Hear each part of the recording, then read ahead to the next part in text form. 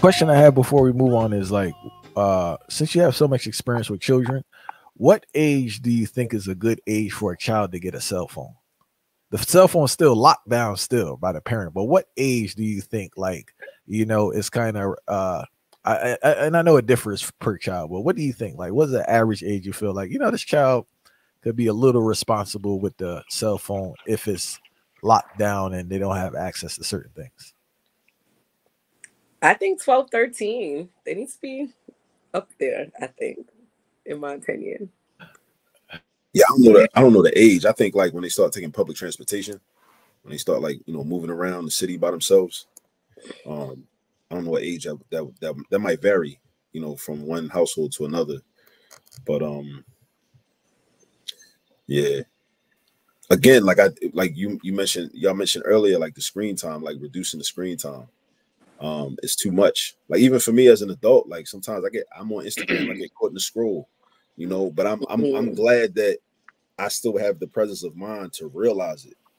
But I think it's because I'm not a digital native. So I worry about children that are digital natives and that's all they've known. Like since they were babies, they had screens. So I don't know that they know that it's a problem when their like eyes are glued to a screen and then they feel like they can't put it down. I don't know that they recognize like, wait, something ain't right. Like I feel it. Like I'm like, yo, like I need to get off Facebook real quick. Or I need to get off Instagram, but then I keep saying stuff that that interests me. And I'm like, whoa, Zuckerberg is controlling my life right now. I got to put this down. Right. Yeah. But I worry that like people don't have that, that filter. The kids don't. But if they're traveling young, I understand, but you still need to lock off certain things. You have the control. And I think that's the thing. We need to start powering down their cell devices because they have access to too much. And then our kids go down the rabbit hole, and that rabbit hole can get scary, and we don't want them down that hole. So it's like you got to shut some of this stuff off. We have the power, and we need to use that power that we have. So I just feel like the older they get, they're a little more mature. I don't see why a 5 or 6 or 7-year-old needs a cell phone. I really don't. Yeah, that's so I'm with Shu about, roughly 12, 13, but I also agree with the kid. If they're, if they in the inner city and they gotta move around, then that's different. But it's still ways to manage it. You go get a kid an iPhone and you can manage every app that they go into. Me, my baby boy is a freshman in high school, and I still randomly every now and then be like, hey, let me see your phone. Now my oldest son, his phone is just a little mini TV. Like he don't talk on it like that.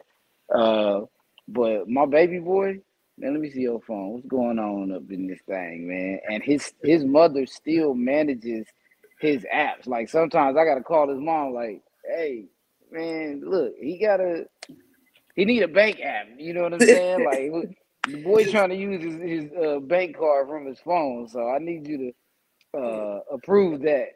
You know what I'm saying? But yeah, they gotta understand. I like that term you use too, Akil, a digital native. Like we come from the generation where we didn't have those things. And so kids like, Mr. Harris, when did you get your first phone? I was like, man, I was 19 in college. And it was a green screen. Like, what you talking about? No, I ain't gonna hold you. I had a phone. I had the Motorola. I had a pager. I'm a little spoiled. I had a phone. I had a pager in high school. I had it all, but I was still focused. I was top 10. We ain't play. Education matters. But that's but to some extent that's like you're special. Let's put it that way. You're special. You're a different tier. But generally speaking, when we think about it, though, I have a question and along that lines, right? Do we think the concept of rewarding bad behavior, whether it be with these technological devices or anything along that lines, rewarding bad behavior is contributing to the lack of what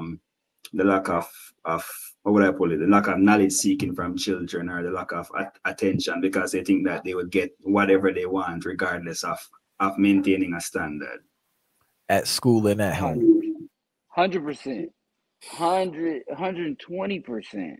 It's because some of my worst behaving and academic kids be the freshest. I have one young man, because I call them all my little knucklehead nephews and nieces, right? And But one young man, we have a much better relationship now, but it started out terrible.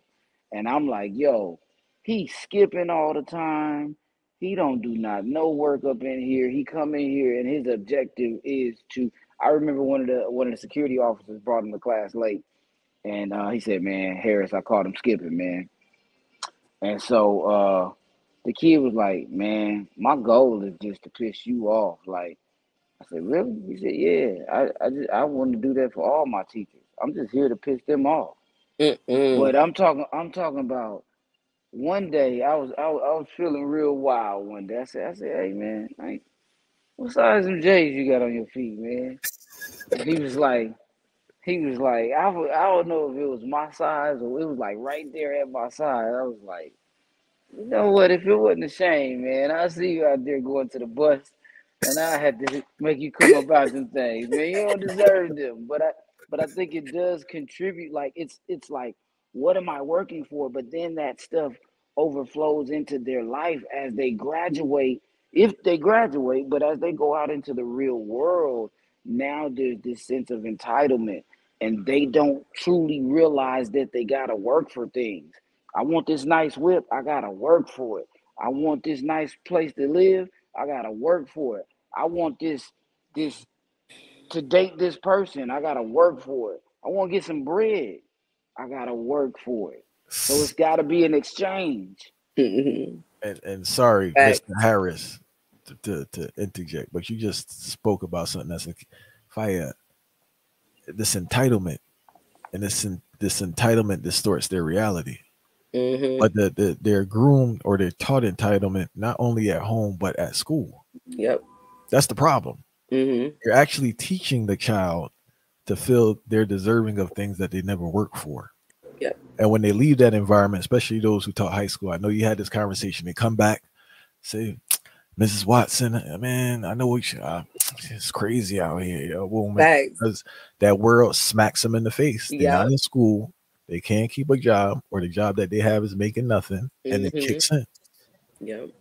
And that's one of my biggest concerns with the school parents also. But like, you're teaching this child to fail. You are teaching this child to fail at life by teaching this child to be entitled. Yeah, it's scary. It's funny because we always talk about the clothes and stuff. I actually asked my students, I say, yo, because they walking in with the drops. I got the new J's, they got the new J's, but I work. I'm wondering how you keep getting the new ones. They walking in. For real. Like, yo. I said to one of my students, I said, let me ask you something. You ask your parents for all these sneakers, or they just give them to you? One kid said, nah, my dad a sneakerhead. He buy me every sneaker. He said, I didn't even want these. I said, okay, interesting. So the parents, I don't know, some of these parents feel bad that they never had these things growing up, or they want these kids to have everything because they just can't say no. Bruh. Some of the kids don't even know what they get, and the parents just hand it to them. So yeah, this entitlement is being taught, and then they come to school, no accountability. So just is a revolving circle, revolving door. It just keep going back and forth with these kids. Same thing, same behaviors. So it's definitely being taught for sure.